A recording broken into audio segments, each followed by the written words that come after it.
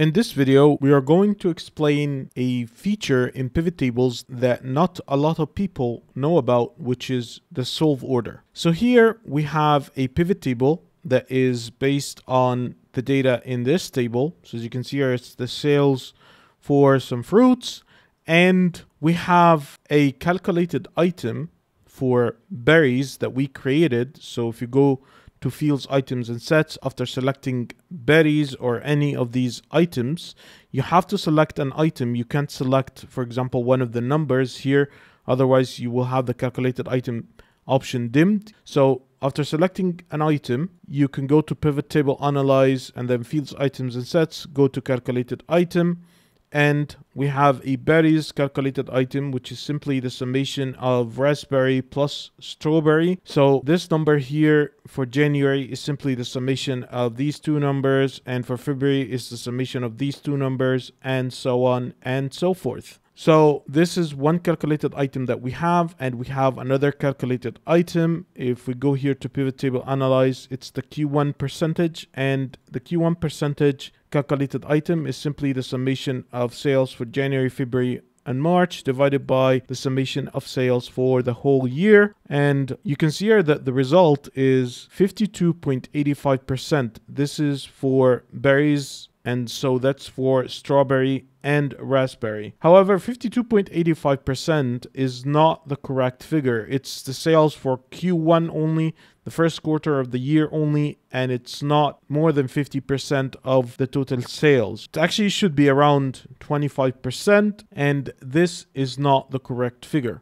If we select any cell on our pivot table and then go to fields, items, and sets, go to solve order, and you'll see here that we have a certain solve order for calculating the two formulas that we created. If we change the solve order here and move one formula down, so this means that this will be executed first and then the second one will be executed afterwards, and press close, you can see here that we do get the correct figure, and I'll show you why this is the correct figure and why the other figure, the 52%, was the incorrect figure. Without further ado, let's get started.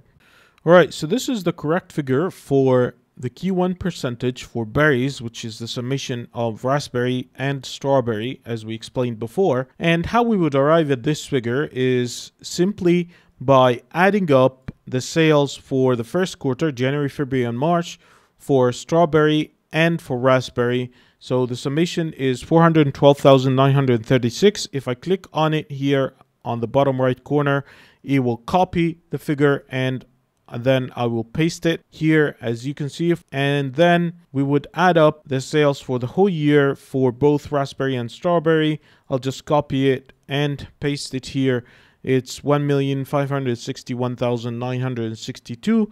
And so if we divide this figure, which is the Q1, by the total figure for the whole year, it's 26%. As you can see here, 26.44%, which is the same figure that we have here. So how did we arrive at the other incorrect figure, which we can get if we go to pivot table, analyze, and then fields, items, and sets, solve order, and if we change the solve order and make this calculation be done first here, we will arrive at that 52.85% figure. So here, for this figure, the order of calculations was to add raspberry and strawberry and then divide the Q1 by the total sales. So we added first, we did the addition first, and then we did the division second. However, for this figure, to arrive at that figure, what is going to happen is that we're going to do the division first, and then we're going to do the addition. So let me show you what's going to happen here. So first, we'll get the Q1 figure for raspberry, which is 197,078 here. So this is Q1. These are the figures for raspberries and strawberries. So this is the Q1 figure for raspberry, and then we'll get the Q1 figure for strawberry. This number here, 215,858, and then we'll get the total figure. So the total sales figure for each. So for raspberries, it's going to be this figure here, 755,948, and for strawberry it's going to be 806,014. And then if we do the Q1 percentage, which is simply going to be Q1 divided by the total. And we do that for both strawberries and raspberries. We get the Q1 for each. However, guess what happens when we add them? We arrive at this 52.85% figure here. So in this order of calculation, we did the division first. We divided Q1 by the total first. We did that first, and then we added the results from the division.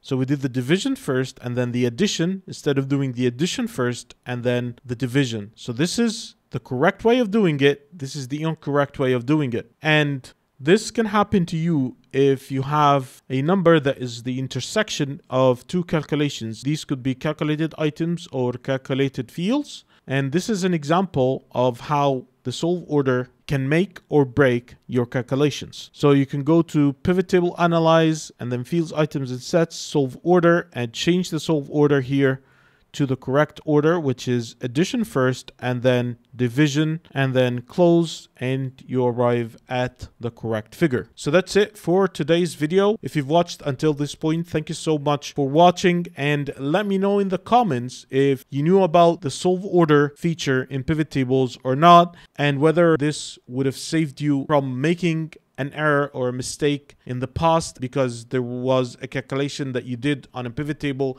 and you didn't know why the calculation was incorrect. Let me know all that in the comments below. Also, if you would like to up your pivot tables game using DAX and the data models by learning Power Pivot, I have a course about learning Power Pivot and DAX for beginners. I'll leave you the link below in the description with a special discount code as well, so make sure to check it out below. Please don't forget to like the video and share it with your friends, and subscribe to the channel and hit the bell icon so that you get notified with all the upcoming videos. And don't forget to follow us on social media. You'll find the links below in the description. Thank you so much for watching, and I'll see you on the next video.